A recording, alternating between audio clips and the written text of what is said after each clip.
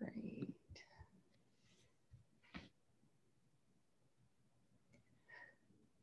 Welcome, everybody. We're just going to give folks about 30 seconds to join, and then we'll get going. Let me share my screen.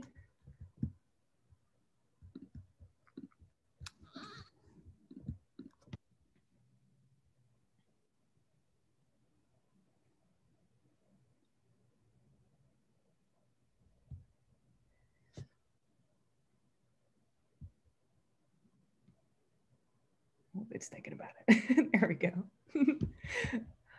Okay, welcome everybody. This is 20-Minute Tales from the Frontlines of Finance. Today we're going to focus on high impact finance teams. Just a couple of things before we get started. I'd like to invite you all to come to our Path to Becoming a CFO series, which is an interview series all about how to grow your career. This month we're excited because we have the former CFO of Oracle and Nielsen. He's a current operating partner at Bessemer Ventures. His name is Jeff Epstein, and I'll drop that registration link in the chat for you in just a minute. And if you're not already, we'd love for you to join our finance and accounting Slack group. It's called Off the Ledger. This is a private community just meant for finance professionals, a place to talk shop, share resources, find a new job, whatever you want. So I'll drop that link in the chat for you as well. And I will say, if you're interested, the recording of this session will be available on Monday. I'll give you that link so you can watch it again, download it, share it with your friends if you want. And we will be taking questions at the end of the session. So at any point, if you have a question, at the bottom of your Zoom screen, you'll see a little Q&A button. Go ahead, click that and ask away. We'll get to as many as we can at the end. But first, I'd like to introduce Darcy, who's going to be leading us through this chat with Pedro. So, hey, Darcy. Hi, thanks, Laura, and welcome, Pedro, and welcome to everyone here. Pedro is joining us from Portugal, where I'm so jealous that he gets to be there. He's a VP of Finance at Remote and started his career in investment banking and strategy in the technology and media telecommunications sector.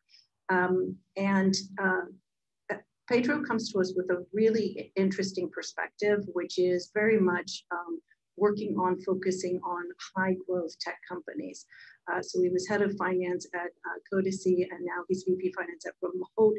And we can all just imagine how an HR tech company solving global organizations' challenge of remote workforce is booming like crazy. So let's go, maybe just go to, yeah, live. And so I want to start there, Pedro, and just let's talk a little bit about your background, since it really is relevant to how you're approaching your current role. So let's start there. Hey, everyone. Thanks, Darcy, and thanks, Laura. So I'm an engineer by formation. So the way I always approach things, it's with a very open and creative mindset, but also very rooted on what's real and what's possible. I obviously, as you mentioned, spent several years in investment banking, so understanding market dynamics, different companies, impact of investments, and also internal strategy at NBC Universal, which was amazing in terms of understanding new product launches and large-scale corporate development in the billions. So clearly a challenge that helped me where I am today in terms of resources allocation and how can we best allocate not only investment but the scarce time and folks that we have in our teams. Over the last 5 years or so has been much more entrepreneurial. I helped set up a VC fund when I came back to Portugal in 2016 from London. And since then, I have always been focusing in early stage companies. I understood how I could help them go faster and really understand the challenges they were facing on the finance side, which usually is a bit underlooked, especially at the beginning, but can have a really high impact and can really drive business and understanding in how we move forward with the business. And then 1 year or so ago, I joined Remote. So right at the beginning of the pandemic, the very unfortunate situation we are all in, but we are trying to help in that aspect by enabling global employment and folks to work from anywhere. Yeah, so, okay, so this is great. You've seen some breadth of different types of companies. You've seen them from sort of the investment banking side where you're being more analytical about them, and then also boots on the ground operating side. So that's a really helpful, great perspective to have. So let's talk a little bit about remote. Yeah, amazing. I imagine the pace of growth there is incredible. Why don't you take us through your current role and then sort of the size of the team that you have that you're working with? Yeah, so as you said, like remote, it's in a hyper growth. We are solving a critical challenge of enabling companies to scale globally. Today we are solving global employment and breaking the barriers of you being able to employ anyone anywhere. We are present in over 40 countries with 40 new countries to be added until the end of the year. And obviously this requires very strong expertise in the team, in my team. We are a team of 7 and 3 of them are directors. And I have a shared service center globally based out of the Netherlands with Ernst & Young to really enable all the transactional side and the specific country operations. So yeah, go ahead. Sorry. No, I was going to say it's a bit of an uncommon to have such a large shared service center from early on, but we understood that if we're going to tackle a global compliance and having a global presence in the very near future, we had to have the infrastructure in place to be able to address it and to be able to really enable our customers to employ legally and compliantly and in the different countries that we are present. So the primary product then that you provide is this how to hire and maintain local staff and to follow all the tax and legal obligations of those countries. Exactly. So we help companies to hire folks in different countries. We do what it's called the employer of record, where we hire the employee locally on behalf of the customer and really enable all the compliance that is required in the country. On top of that, we are also launching global payroll and many more products that then can be leveraged on top of our infrastructure, but always focused on scaling, enabling companies to scale globally and breaking the barriers of global employment. Okay. Well, if we have time at the end, I really want to know a little bit about the global payroll thing, because it's interesting about how, as it sounds like a big old multi-currency problem you've got there too. All right, well, let's talk a little bit about the types of challenges you're trying to solve for. I mean, as you start to build this finance function from a very, very startup environment. Yeah.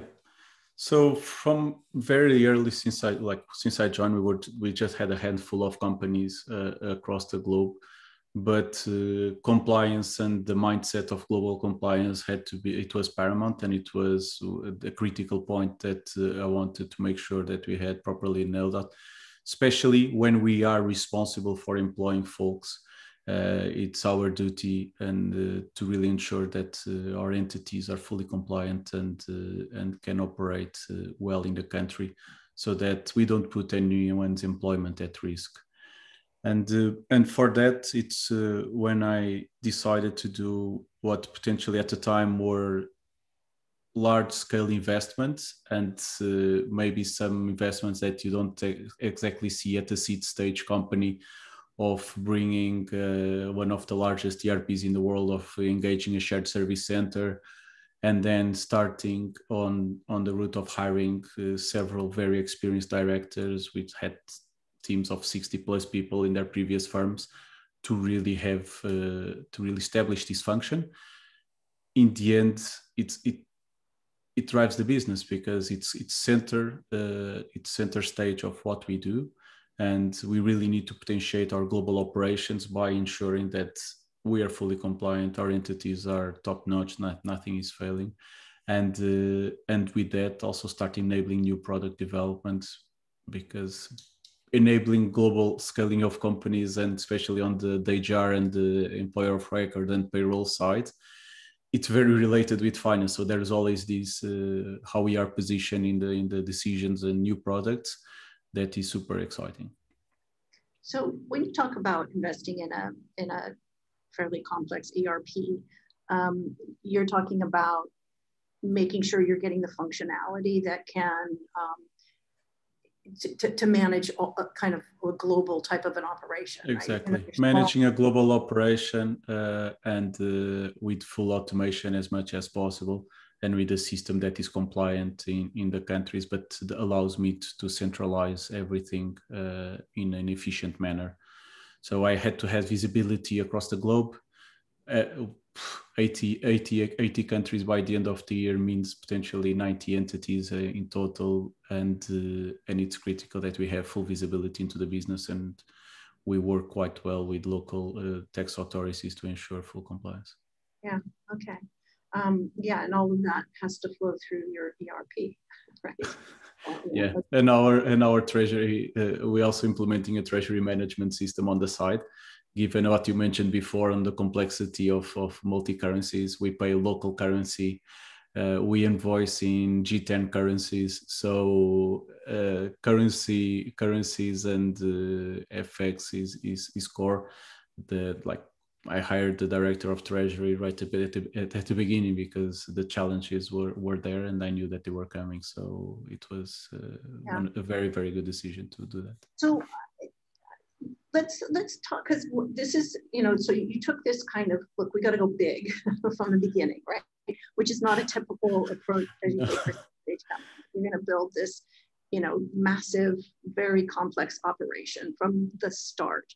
So let's talk a little bit about, there are two things that are of interest to me. One is, where did you choose to put those investments? You talked about the ERP, so I'd be kind of, let's go through what you invested in, what kind of people you needed, and then the role that finance ends up playing within the company. But we'll go through each of those. But what I'd love to hear are any of these things that you did, for example, that you did this because of the nature of the company, but would you in another company setting just kind of say, look, just scale, just build for scale from the beginning kind of thing? So that's sort of, as you kind of go through these comments, I'd love to hear that perspective. Trying to jump to the end, but then I'll come back to the beginning. Different companies have different challenges. And as a financier and being really close to the CEO and to the management and board, it's critical that you understand what are those challenges. If it's much more operational and making sure that you can execute on the investments that you have decided as a firm to do, which sometimes ends up being very operational, very analytical, as you mentioned before. And so in my previous firm, I was doing that, enabling sales and operations, and very close to the business on that side, marketing as well. But the challenge here was very different. And we had to face the challenge of establishing a global operation. We didn't know at the time that it was 80 countries, but we knew it was going to be global in 1 or 2 years' time. And we had to make the decisions that would put us well in a good position to be able to be compliant and efficient working at that scale. It required as like early decisions to go with a multi-million-dollar investment on a shared service center, in a multi-million-dollar investment on an ERP, and but it was the things that we identified as a business that were paramount to our success, and they were core and central to the success of remote. This does not mean that every company needs to jump like all the smaller softwares and the tools to automate and billing, etc., and go full scale with the largest ERP in the world and having a team in the shared service center present in 160 countries. Far from that. But the challenge that we were faced was that, and I think the mindset of high impact and especially also velocities, how can you build to address the critical challenge that you have? In one case was, okay, it was fast growth and we had to make it happen and execute on the investments that were decided. And here was that, but at a very different scale because we wanted to be global. So the mindset had to be global. We could not go with piecemeal softwares. We could not go with localized teams because it would not scale efficiently. So, okay, this is really interesting. So let's talk a little bit about other things that you did invest in terms of the types of systems and the types of people that you were bringing in. So systems, we are implementing SAP, so S/4HANA on the cloud to our global footprint. We may have to go in a different route, but that is mainly what we are using. And now we're implementing as a treasury management system, Kiriba, so also very capable and very enterprise ready type of treasury management system. So very mature solutions that obviously require a lot of investment, not only cash-wise, but also in terms of resources and allocation of time and from the team. But more important than that is the team that is being built. Look, we were super lucky to have very senior folks like living very exciting jobs at Uber, Expedia, PwCs, etc., to face the challenge of enabling remote and enabling global employment and working towards our mission. And these are folks that are super independent with the ownership capacity, which is impressive. And they had impact from day zero they join. And this high impact, it's what is driving the success of this team. Because at this scale, like, I don't know it all. And they are subject matter experts in their fields, and they are driving the business super fast in that aspect, and controlling, like, it's super mature how we are doing all our accounting and controlling at group level, the same as treasury I mentioned, and now more recently we had the director of tax joining, and what we are solving and how we are solving you see at very large firms and not at our scale. But these folks were critical to the success of everything that we do, and even to the success of the systems that we are implementing.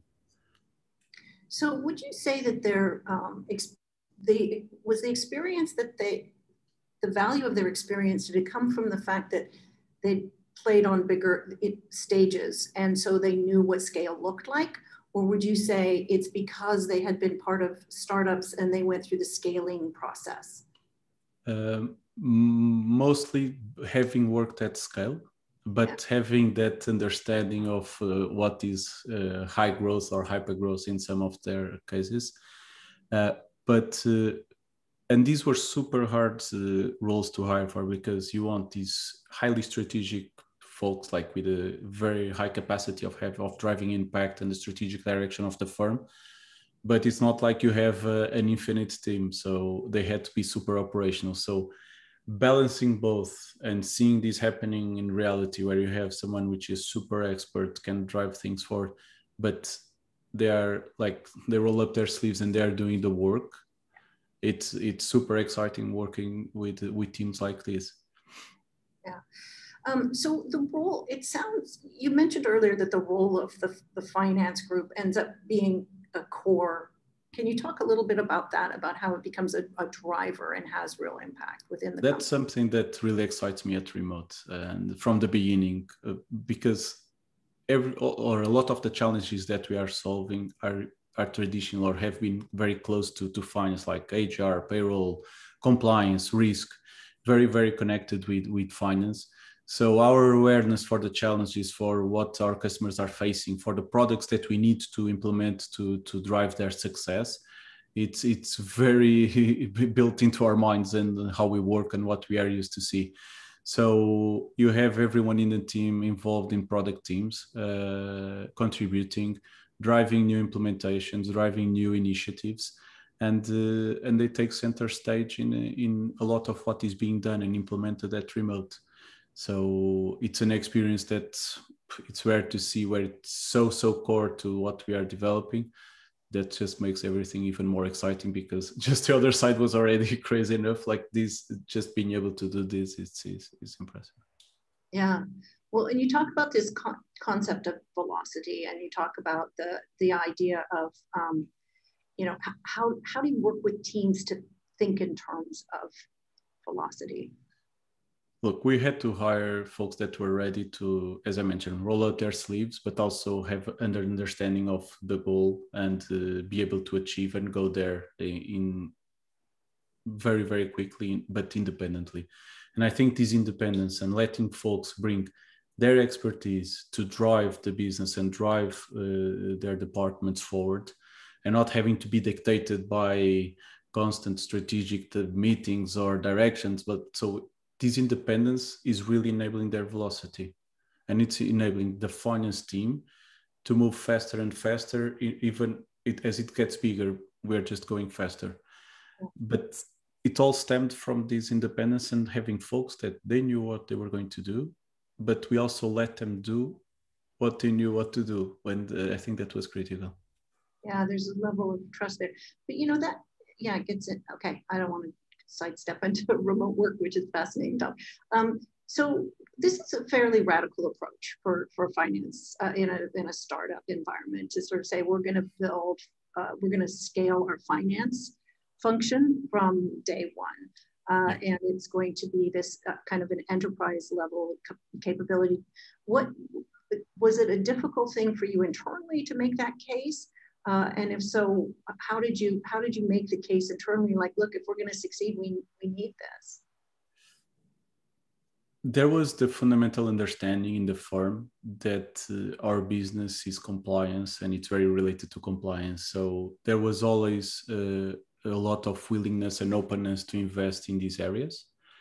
And again, the way that our leadership is driving velocity in the business is also allowing us to have full ownership and independence in the way that we move forward with our initiatives in each one of the departments. Obviously, you're not alone, and it's actually a very close team. But from the moment that I understood the scale of the challenge that we're facing, and also knew the solutions, it was presented, but it was challenged in terms of how can we go faster? Like, you're 100% sure, cool. But it was assumed that I did all my homework. I did the best that I could do. I checked with the best folks in the market to be able to cross-check my ideas and understand if this was the direction. And with all that and all that material in place, it was very easy for the leadership also to give the thumbs up and say, let's go and let's continue to invest on that. Okay, so what I love about this tale is it sounds like, okay, from the beginning, you guys saw what needed to be done, and then you went about and executed it, and the execution worked. All sounds amazing and very cool. What mistakes did you make? What would you have done differently? Bring more expertise earlier on. So I was for 6 or 7 months with no senior membership in my team, and I should have hired much earlier, which would have unblocked many other things much faster. And that is the critical learning, and what I try to pass also to the teams now is hire early and hire fast, and dedicate a lot of your time to that, because that's how you scale yourself, and that's how you scale the firm, and that's how we bring more velocity and more impact to the organization. Okay. Well, I have more questions, but we're running out of time. So I'm going to open it up to see if there's anybody in the audience that has questions, and let them ask some before I. Yeah, so just a reminder, use the Q&A portal at the bottom of your screen. And just really quickly, we are Airbase. We are a spend management platform. If you want to set yourself up to scale, have bill payments, corporate cards, reimbursements, all in one place. We'd love to show you a little bit more. This is just a quick poll. If you want to hear more, we'll reach out. If not, no worries. But yeah, also feel free to submit any questions that you have. And I'll throw it back to you, Darcy. That was time for our commercial break. Sorry. Sorry. All right. So, so in addition to understanding the challenge, like when you first looked at the company, what kind of advice would you give to other finance heads about how to go about assessing, what are the real needs of this particular company, And then how do I, build both the case for that and it's the initial groundwork, it sounds to me like, of being able to identify what this company is going to need from its finance team. Look, I think you need to, one critical part is understanding resources, understanding if investments have been decided or you are still at the stage that you are going to enable deciding those investments, and really be a part of enabling the operationalization of those investments. Finance has a full picture of the firm. It's a super privileged position to be in. You know everyone, you know all the numbers, you have access to all the information in the firm. So it's one of the most critical positions to really ensure the success of every initiative that happens in the firm. From establishing entities like we're doing and global compliance to marketing and sales. And no one better than finance to really help the organization have full visibility and make the best decisions. I hear that consistently, especially on our path to becoming CFO when we get our CFOs talking. We have a question. Thank you, Maddie. What are the unique challenges of having a very senior team?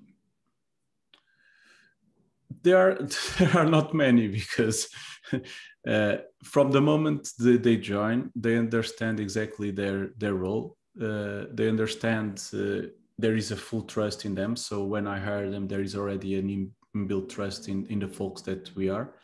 But it's continuously ensured that they drive forward, that they continuously hire and scale themselves, and they don't get bogged down into just operational work that is massive. But the chance of hiring seniors, it's I have very limited drawbacks at this stage.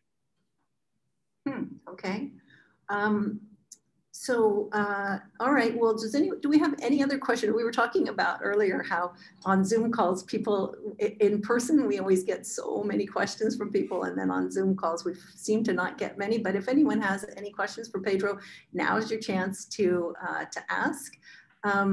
But I think if absent that from the group, I'm going to ask one more question. What do you see as the next steps? What's the future holds? Is it just more of the same, or do you have big projects that you really want to confront? I guess there's this multi-currency thing going on. You've got to deal with. Multi-currency, it's an existing project, so that's being already tackled. Intercompany flows, that's being tackled. For us, it's how we can leverage our infrastructure to further enable the employees that we have across the globe with solutions for them. How can we further enable our customers leveraging our infrastructure? We work a lot on the payments, and we work a lot on compliance. So, but we are present globally. So how can finance really enable the product side of the company and the operations to bring more to our customers and to really solve their problems? And where we are positioned, these are immense. So the world, this is just the beginning, like employment, and there's much more to come. Yeah, no, I see. Oh, we've got another couple questions here at the very last minute. How do you approach in-house or outsourcing decisions about roles on your team? So we started by, as you've heard, outsourcing a lot, and because we had the requirement of velocity, and so we didn't have the capacity of growing the team that fast or bringing that expertise that fast. So we hired a very expert team and build a shared service center with them. Now that we have more expertise, we are starting to insource a lot of the strategic roles. And some, initially starting on the quick wins, like roles that we know we can bring and have a high impact in terms of velocity, culture, and ROI. Right, that makes sense. So there's another one here. How did you partner with HR to establish an effective hiring plan as the lead finance in a high growth startup? So if it was high growth, it would have been budgeted very swiftly with HR, and we would work very closely on that and trying to balance between teams' budget. At remote, we were in hyper growth, so it was a very different mindset. We had an overall budget that we had, and mostly driven by Job, our CEO, and we just drove hiring very, very, very fast, and not with the minutiae planning that you usually see at this stage that helps like companies with limited resources and all that stuff. Right. Okay, we have one more. We fit it in. What third-party advisors are you leveraging to help grow your team and infrastructure? So we work with many global law firms and secretarial services companies like ITG and Baker McKinsey and folks like that.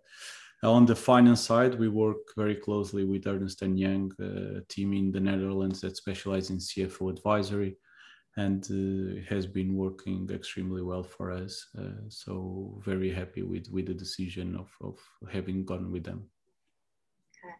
So Pedro, we're out of time, but this has been such a fun conversation, really interesting. It's so much fun to see somebody taking such a radically different approach to, okay, we're gonna build this way, and to see it actually work.